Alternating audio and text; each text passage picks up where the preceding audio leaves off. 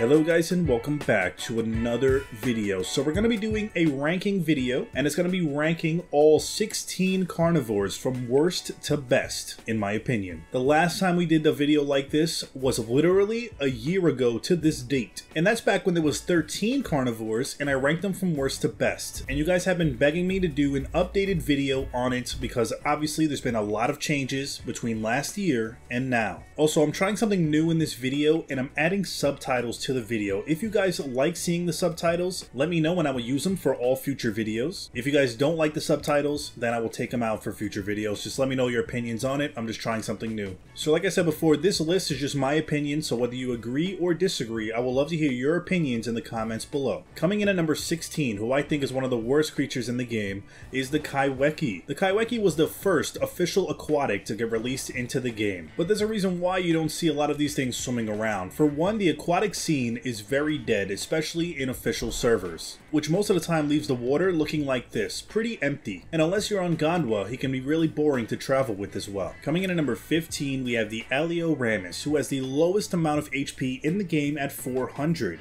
Literally, Acanto has more health than the Deinocherius. But I guess on the plus side, he is the second fastest official dino in the game, so he is really good, especially if you do a speed build. He has decent stamina. He has these short little hops that he can do, but when it comes to PvP or fighting, I feel like they're very flimsy. They're mostly used for like scouting dinos maybe, with a very average moveset as well. He doesn't really have anything that stands out to make him a lot more fun or better in my opinion. Coming in at number 14, we have the Deinocherius. Now, I personally love the Deinocherius.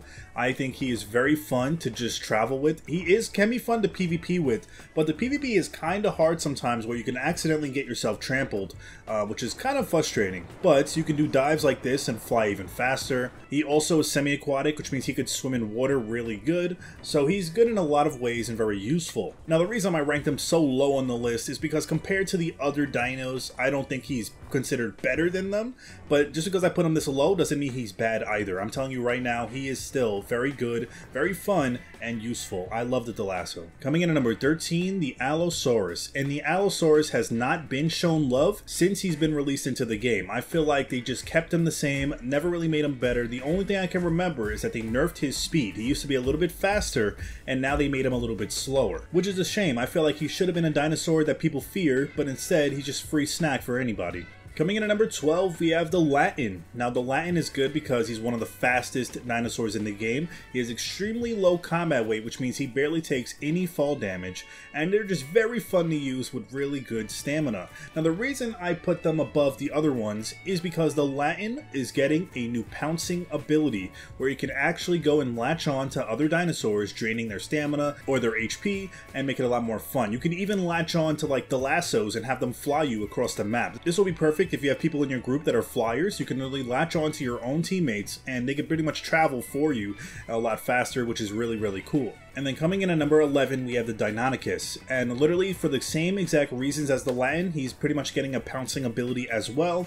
And because he's very fast, jumps very high, very good stamina, all the same reasons as the previous dino. So yeah, definitely it's going to be one to look out for. And then for number 10, we have the Concave. Now the Concave has always been a mid-tier, decent dino, you know, nothing crazy. I think what really makes him a lot better is the fact that he can be semi-aquatic, and he does have some abilities that can help him in the water. So that'd be good. He's good for fighting on land, especially in packs. These things could bleed you out in no time. But the fact that they can go in water, whether they're chasing or escaping you, is insane. So definitely something to look out for, and I love the conchs. And then at number 9, we have the Metri. Now after the next update, the Metri will be getting a total rework of all of his abilities. He will no longer be considered a venom dinosaur, which means all the attacks you see right now, like venom bite, venom strikes, this will all be gone and replaced with a regular bite attack. Instead, he's going to be getting some healing abilities that will be able to heal himself or heal his teammates a lot faster. So they're replacing the venom with basically healing calls. And at first I was all for it, but then I'm thinking, like, did they ruin the Metri? I mean, he's supposed to have venom. I feel like that's the whole look of him. That's how he's supposed to be. You take that away, the only other dinosaur that's going to have venom is the Meg. Coming in at number 8, we have the Cerrado. Cerrado's always been a decent dino, especially in groups. These things can be very deadly. The reason I put him so high up on the list is because he is getting a lot of different abilities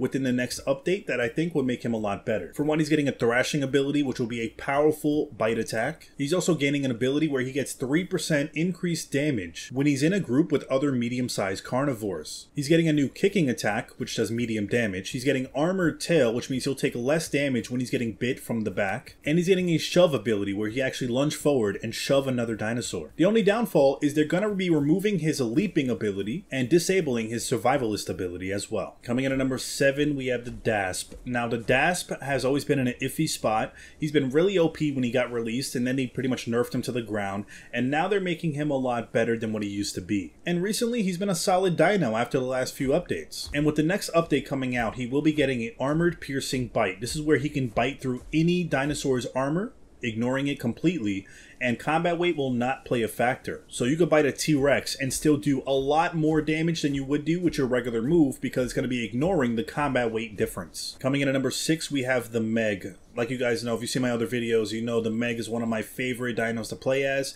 Very fun. I love the way he looks, and he's just good in so many ways. Not only the fact that he can apply venom, but the fact that he's very fast and evasive. He's very good for like nighttime attacks as well. Is because he has an ability where he gains 15% increased stamina regen during the nighttime. Now, these things are already a nuisance to go against during the daytime or any time of day, but at nighttime when you can barely see them, and if you're in a map with like bushy areas, oh man, these things are very, very deadly. And they're also semi-aquatic as well. They can definitely be good for going in water. You could dive underwater, you can swim fast with them across the lakes. So they're good in multiple ways and just very, very fun. And then now we're in the top 5, and we have the T-Rex. Now, the T-Rex has always been in an iffy spot. You guys know it got nerfed from 1,000 health to 800 health, and from 7,000 combat weight to 6,500 combat weight. So they really try to bring my boy down, and he has been trashed for the last few updates. But the reason I'm putting him in the top 5 is because after the next update, I feel like he would be a slightly better than what he is now. So he's going to be getting a Lone Hunter ability, which gives him a 10% increase in attack damage when he's not in a group. So if you're a solo Rex player, like a lot of you are,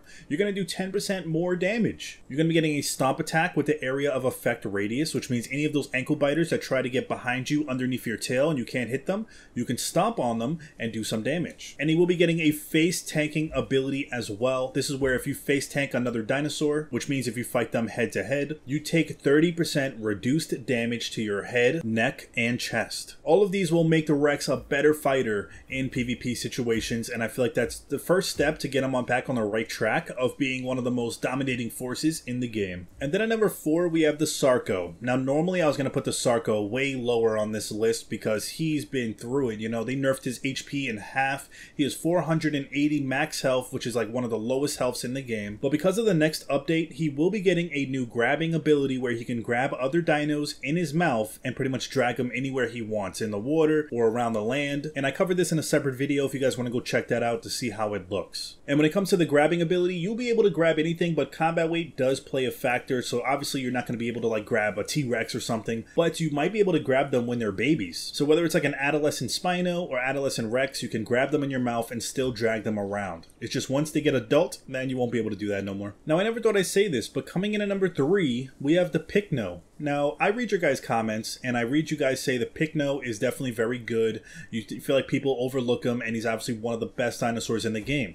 Now, after furthermore research and gameplay with him, I kind of agree. He definitely deserves to be in top 5, and that's why I put him here. The Pycno is very fast. He has a decent moveset. He also has the Lone Hunter ability, which you gain 10% increased attack damage when you're playing solo. He has Long Distance Runner, which can reduce his stamina drain, and this guy's a runner, so you definitely want to have as much stamina as you can. And he will be getting a new voice call called Bulldoze. This will boost his knockback by 25% for 30 seconds for you and all of your group members. So if you have multiple Pycnos in your group and you activate that, your knockback is going to be insane. You're going to be knocking dinosaurs left and right like ping pong balls. Coming in at number 2, we have the Spino. Now, the Spino has been improved a little bit. He has way better turning radius than he had before, especially when it comes on land. He now has the highest amount of HP in the carnivore category with 1,000 max health, and he still has 6,500 combat weight. Now, within the next update, they will be removing his Crushing Bite, which was pretty much his highest damaging move. That did up to 170 damage. And they're also removing the bleed from his claw attacks as well, which I don't know why the hell they're doing that. But they are giving him a Webbed Claws ability, which increases his swim speed and swim turning speed by 10%.